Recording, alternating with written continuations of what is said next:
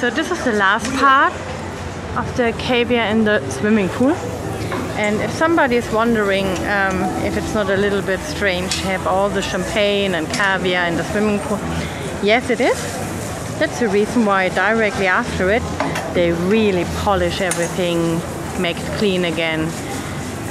So from later on or tomorrow on, everybody can use the swimming pool and it's really clean again. Wonderful.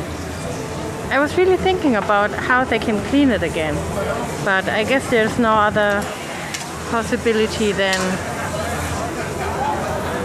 let the water out and fill it again. And if you can see at the very bottom, there's a glass of champagne, there's caviar, so I think it's necessary to clean it.